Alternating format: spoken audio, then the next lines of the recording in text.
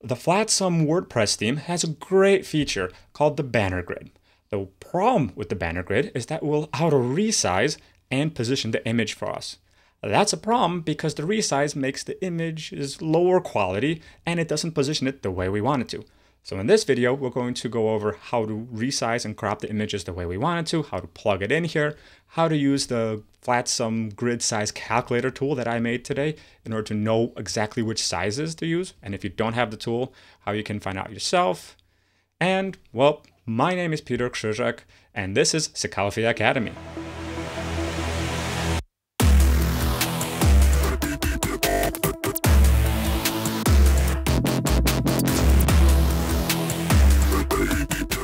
Before we jump into how to resize and what these sizes are, I want to show you what the problem with the sizing and resizing is here.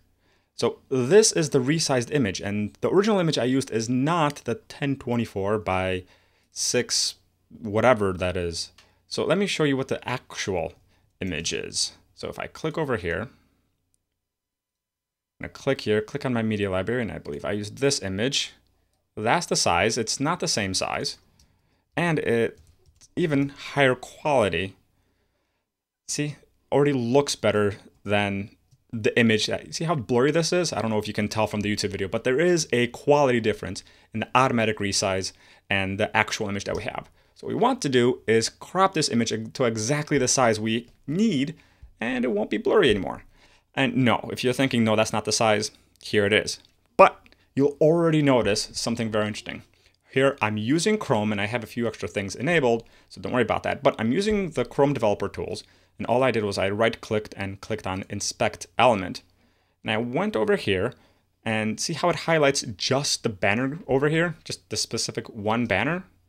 In this case, I'm highlighting this thing, div class equals row. Div is that container thing, don't worry about it.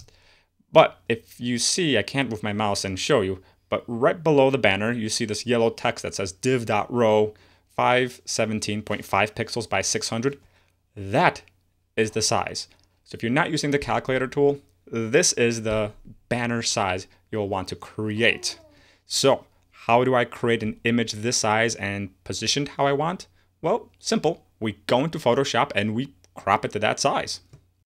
Here we are in Photoshop, and you can use any tool you want. I happen to be just using Photoshop, so we're going to crop this image to the size that it told us to, which happened to be 517.5 by 600. So that's the size that we have, and I can proportionally scale it now whichever way I want. There we go, either wide or tall, and I'm gonna have it a little bit tall over here. So how do we want this cropped? Well, in my particular case, I want it cropped more or less centered on the river. So let's get that a little bit more center-ish. There we go, center enough. And I'm going to leave it just like this. All that's left is to save it and upload it straight back into the page and the banner.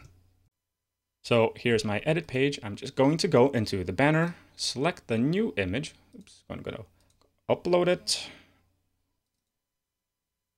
It's uploaded, and see it's nicely sized-ish. Save, update, and let's see how the new page looks like. Wow, see, already so much better. It's cropped exactly how I want it to be, and it is super crystal clear and sharp because now the theme already saw that, hey, this is perfectly sized. Absolutely no need for me to do anything else about this. So, yay! Now, you might have noticed very quickly, though, that the particular image, let me just drop into the library just for a second to show you. So here's our image, and it's not that size that I just told you, right? The size we were looking for is 517 by 600, and this is bigger. Why? Well, it's still crystal clear and sharp because of the ratio of the width to the height. Let me show you what I mean. I'm going to get a little bit technical here.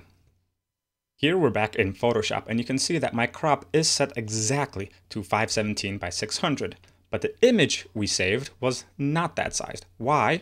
That's because what we have here is still this same ratio. If you look at the top left, the numbers I entered into Photoshop are the ratio. So for every 517.5 pixels, there is 600 pixels of height. So that kind of works out. And I can proportionately scale this up or down and still have the same ratio, which is what's important when scaling these things here. So as you can see, let's see, 517 is, at least in this particular image, if I don't resize the image first, is more or less this size. If I scale to what I properly cropped it at, it's this size, which was 582 by 674. So let me show you what you can do instead. If you do want it perfectly sized, what you can do is you can, well, resize the image and go from there. So the image size here, we wanted a height of 600. There. And I can use that instead. I can save this image instead and upload that so it's perfectly optimized. There's no HTML scaling, and it'll work just as well, and it'll be a little smaller file size. So actually, now that I think about it, let's do that. To add that image back in, the corrected one, quickly we're just going to do that right here. And you can see it's the size we were looking for. Save, update, and let's get to the preview page. Let's wait for load. Yay! Still looking great and exactly the size that we wanted everything to be. This is perfect. Now, what do you do for the other images? If you don't have the calculator tool, you do the same thing for every other banner that you have. Just click on, right click on it, at least in Chrome, right click, go to inspect element, and it'll highlight it for you. Then you just mouse over down here, at least, if that's how you have it set up. You mouse over down here where the code is, and it'll tell you the size. So this middle one is 251.25 by 600. That's the ratio you're going for in Photoshop. Same with this one.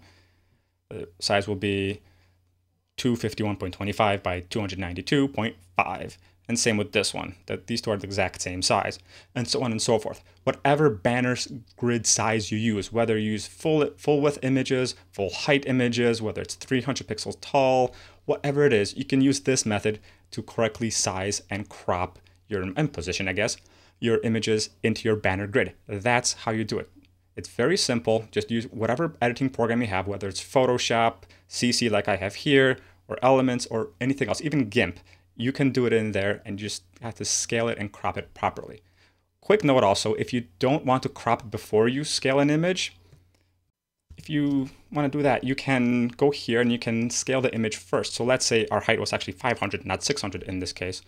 So then I could scale this first, and then I could go and crop to whatever I wanted to, and things will be possibly a lot easier that way. It depends whatever order you want to be, or what to do this stuff in. It doesn't matter. And if you scale the image first, then of course the sizing is going to change, so it's probably going to be smaller. But then at that point, if you, for example, scale the image to 600 pixels tall and there's a whole lot of stuff left and right, then you can simply just crop the left and right stuff to be perfectly fitted in there. So you can do that too.